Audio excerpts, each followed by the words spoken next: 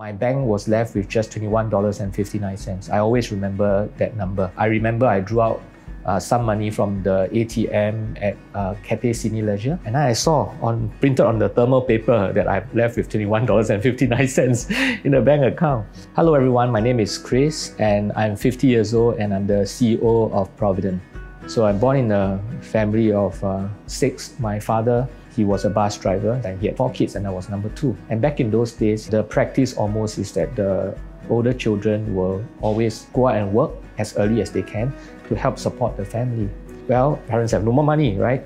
So I decided to join the army. I spent 6 years as an army officer. It paid well, at least back in those days for a diploma holder. I used the money actually to do a part-time degree in finance during the 6 years when I was in the army.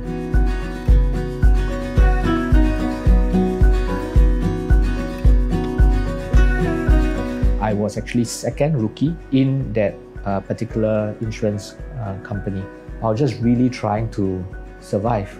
Halfway through that particular year, my bank was left with just $21.59. I always remember that number. I remember I drew out some money from the ATM at Cathay Sydney Leisure, and I saw printed on the thermal paper that I've left with $21.59 in a bank account. So I was just working very hard. I worked late into the night. I had appendicitis, my appendix burst and I had to be warded. And I had a case to close. It was very crucial that I close it during that period. I asked the doctor, how can I get out as soon as possible after the surgery? And doctor said, you just have to walk around, and to make sure that you get the air out of the body. And so that was what I did. And straight away I went to see the client and I went to do the case.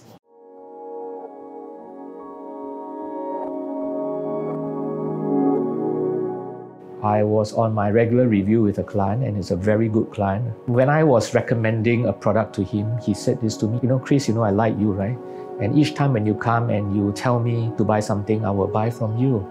But surely there must come a time whereby I have enough insurance.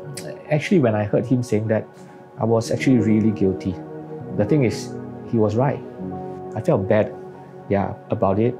And that this client of mine, which I'm supposed to plan for, instead this guy was actually helping me, not me helping him, right? So actually that set me thinking, right? I was already not too happy, plus what my client said. And so that was what made me decided to leave the insurance company and start out something on my own.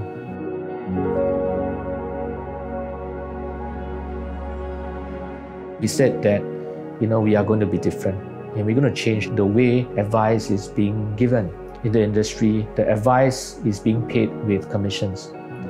Now, not that a commission-based advisor is dishonest, it's just that we cannot run away from the fact that there is an inherent conflict of interest as long as commissions are involved. We started as a fee-only wealth advisory firm from day one. By fee-only, it means that clients pay us a fee, we don't take commissions.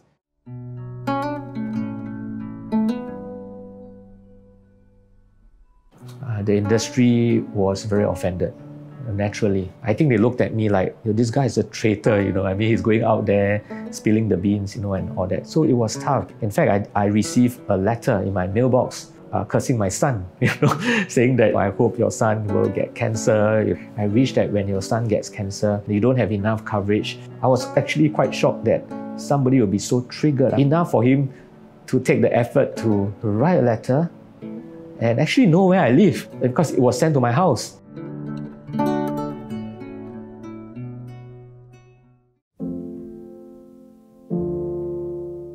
Yes, it was tough financially, but I think what was tough personally for me during that period was that I felt that I could have done a much better job in holding the hands of the clients.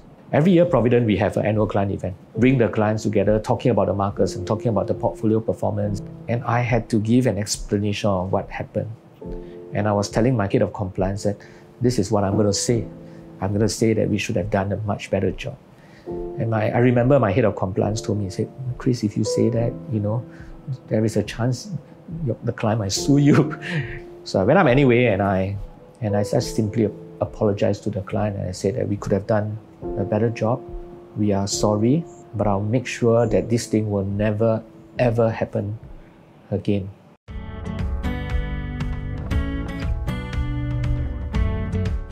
This time round, we were very prepared. 2020 was really the best year for us in terms of holding the clients, in terms of the business, and even in terms of investment performance. So in a way, I'm really glad that we went through 2008, because there are not many advisors or many firms who have managed to go through such a big storm and still survive.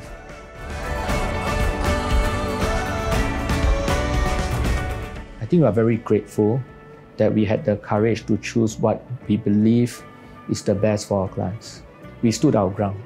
We believe that this is the best way to give wealth advice. Removing the conflict of interest, being multidisciplinary, holistic, comprehensive, team approach, and Provident is just a very small player. But what we really hope to be able to do is to at least let people know, what good advice really looks like.